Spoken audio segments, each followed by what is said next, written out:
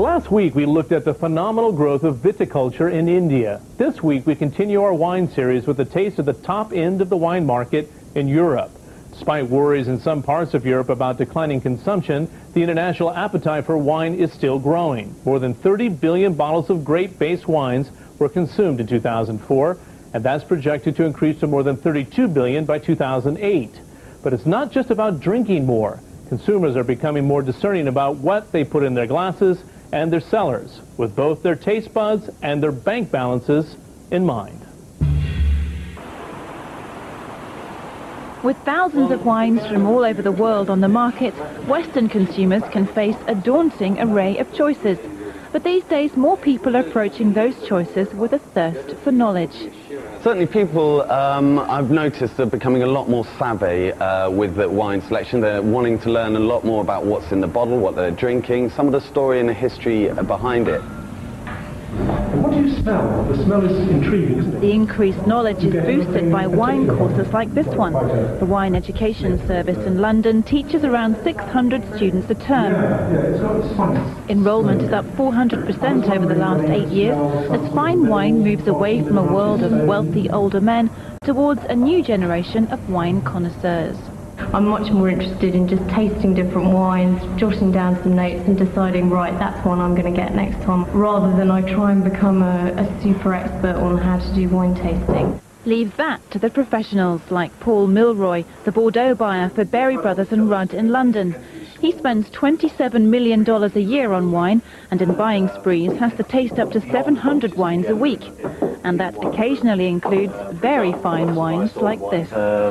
Chateau Haut-Briand. I've got a bottle of, let's have a look, bottle of 76 Chateau Haut-Briand, which should be quite splendid actually. Filling your wine cellar with wines like these is only for those with deep pockets. One customer has racked up $10 million worth of purchases here. We've got a few lovely bottles we keep down in our cellar here. For example, this would be a bottle of Petrus 2000, which is very much highly sought after. The production is very small. This is probably seen as one of the best wines from Bordeaux, and you'd be looking now at $17,000 a case. But back when it was first sold, it was just $5,000. Because wine improves with age and stocks of good vintages decline as they're consumed, wine makes an attractive investment. But those who invest aren't necessarily aficionados. They buy and sell the wine as they would do stocks and shares. They have no interest in drinking it, in tasting it or whatever. By storing wine in a bonded warehouse like this one in East London, owners avoid paying sales tax. And as a wasting asset, wine is not subject to capital gains tax in the UK. If you're patient, you can make up to 500% profit on your purchases. If you can afford to, hold on to the wine until it's well within its plateau of maturity. That can be sometimes anything from 15 to 20 years after the vintage. And at that time, you'll find that there's very little supply of that wine around, but it's tasting fantastic and the critics are writing spectacular things about it, and the demand for it will be at its highest. Hi, can I get a glass of Merlot, please? This glass isn't the most expensive wine Julianne Amos has ever bought. As a wine investor, she holds 12 to 15 cases of wine, each valued between $3,000 and $5,500. Not that she cares much about what she owns. I don't even know what wine I own, let alone go and look at the boxes. It's somewhere. I don't know where it is. I've got lots of paperwork, so presumably that tells me where it is.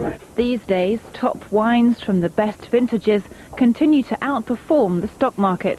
What I've found is that wine has been probably the most stable investment vehicle that I've used. Everything from sort of day-to-day, short-term betting through to stock investing has been more volatile than the wine market. But for others, the pleasure of wine remains in the drinking. John Walker had his spiral cellar installed in February. Inevitably, the stuff that I'm going to drink first, I've stored near the top because it's most accessible. And the stuff that I'm going to keep for a few years is nearer the bottom, further away from temptation. John filled his cellar with over 1,000 bottles in a 48-hour booze cruise to France, a popular option for British buyers wanting to avoid higher UK sales taxes. 1900s offered at 1900. Another option might have been to buy at auction. Christie's sells $60 million worth of wine a year. 2000. Prices in our sales normally range widely from at the low end, something in the region of $15 or $20, right up to $30,000, $40,000 a case. Proving that in the world of wine, there's something for all budgets and all palates, whether or not you wish to drink your profits. Cheers. Cheers.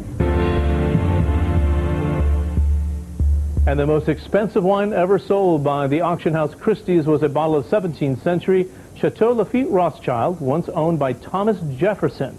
It went for $200,000.